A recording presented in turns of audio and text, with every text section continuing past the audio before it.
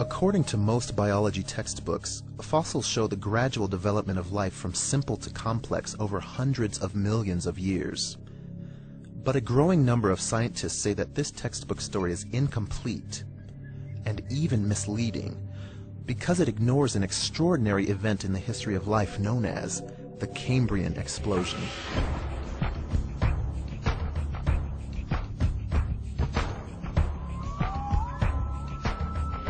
The Cambrian explosion is a term that refers to the geologically sudden appearance of all the major, or most of the major groups of animals at about the same time, geologically speaking. Most geologists date the Cambrian explosion at 530 to 520 million years ago. The Cambrian explosion is a name given to a geologic event, really, the appearance in the fossil record over a period of about 10 million years or slightly less of skeletonized fauna that includes many living phyla for the first time.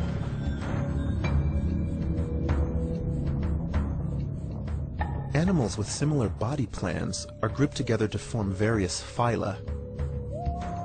Indeed, if you look at the tree of life, you can infer that nearly or all living phyla had evolved by the end of the explosion period.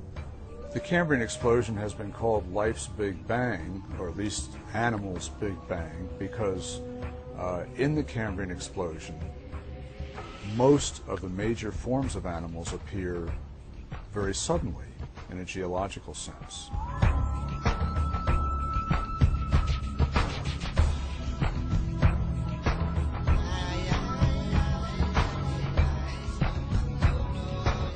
From nothing, we have almost everything, almost overnight, geologically speaking. This remains mysterious. Nobody really understands how this happened.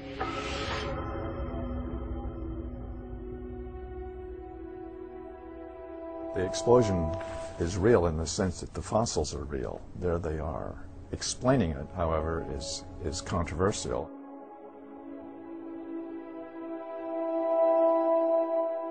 We're not sure just how far back animals originated before the explosion or what the events were that led up to it. In Darwin's theory, if you think of the branching tree, Darwin's branching tree, the common ancestor down here and the different modern forms of animals up here, you would have one form to begin with, and then it would gradually diverge into slightly different forms and more different until you get the major differences that we see now. The problem with the Cambrian explosion is that all these major differences appear together at the same time, with no fossil evidence that they descended from this common ancestor.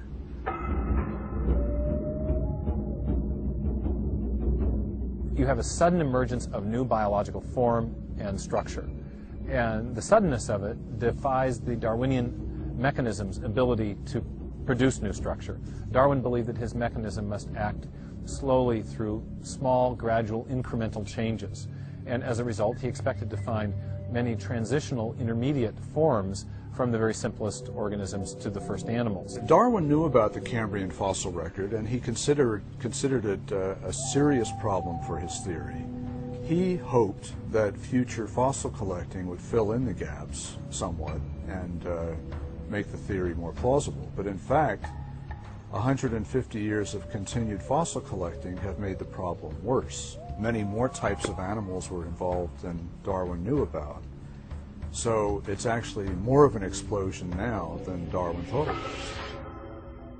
One of the world's leading researchers of the Cambrian explosion is J.Y. Chen, a paleontologist at the Nanjing Institute of Paleontology and Geology. Chen's discoveries in the fossil beds in Shenzhen, China, have rocked the scientific establishment.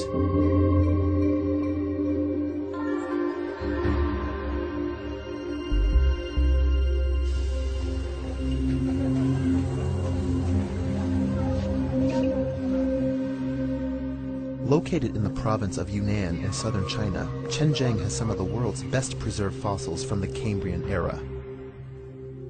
Darwinism has maybe only telling a part story for evolution. According to Chen, the fossils he's found turn upside down Darwin's tree of life. Darwin's tree, reverse concept, very unexpectedly, our research is convincing major phyla starting down below at beginning of Cambria. Base is wide, gradually narrow, so this is almost turned on different way.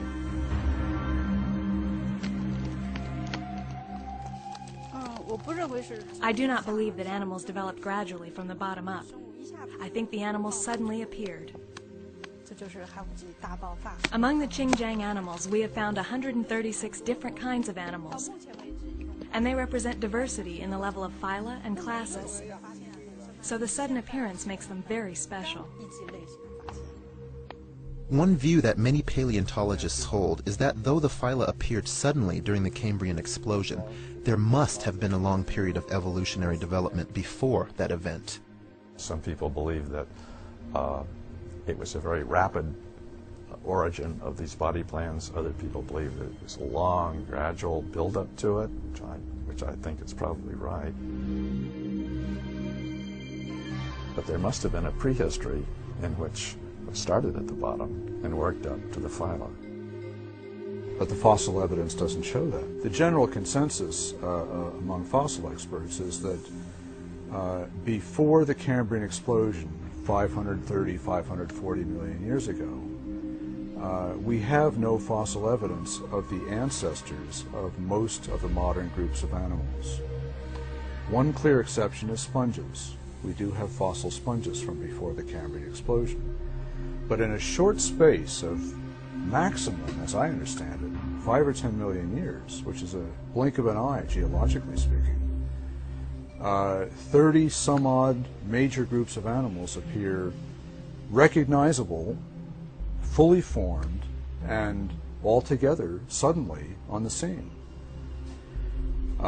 This is completely contrary to Darwin's theory. It's not a branching tree, it's more like a lawn with everything sprouting up on its own. If there was an extensive prehistory of evolution prior to the Cambrian explosion, either there would be an abundance of transitional fossils waiting to be discovered, or perhaps those animals were too small or soft-bodied to be preserved. The Darwinists have known since the 19th century that the Cambrian explosion did not conform to the picture of life that Darwin proposed. But one of their explanations for that was something called the artifact hypothesis, the idea that we were simply not sampling the fossil record sufficiently to find the missing transitional intermediates. In the strata just beneath the Cambrian fossil beds, we have a very favorable environment that would have preserved ancestral forms of these animals had they existed. So one of the versions of the artifact hypothesis was the claim that we don't find these missing Precambrian animals because they were too small and they were soft-bodied. And what we now find in the Chinese fossils in the beds just beneath the Cambrian explosion are perfectly preserved, soft-bodied tissues, sponge embryos that are, of course, soft and microscopic. The new finds in the Xinjiang formations really completely put to rest the artifact hypothesis. If you can preserve an embryo, you can preserve an animal. And if those animals were there, then we should have found them. And they're not there.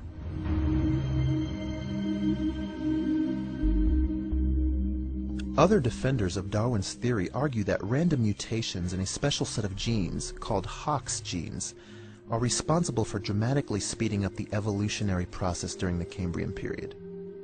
There's a series of body patterning genes. They are called the Hox genes. Very careful molecular studies basically date the Cambrian as the period of time in which the Hox genes first became arrayed in something like their present conformation. And what this suggests is that the explosion of diversity results from the first organization of these genes in this pattern, which then provided a toolkit which could allow evolution to produce much greater variety in body shape and size and organization than could ever have existed before.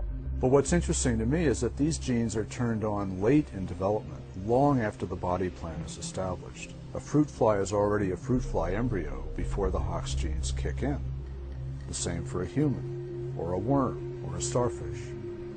So there's no way the Hox genes can explain this rapid proliferation of body plans in the Cambrian explosion. In biology, anytime you want to build a new structure, you have to provide new information. At the very least, to produce a new organism, like a trilobite, for example, you need a whole bunch of new cell types. And then you need new proteins to service the unique cell types. And to build the proteins, you need genetic information in the form of DNA.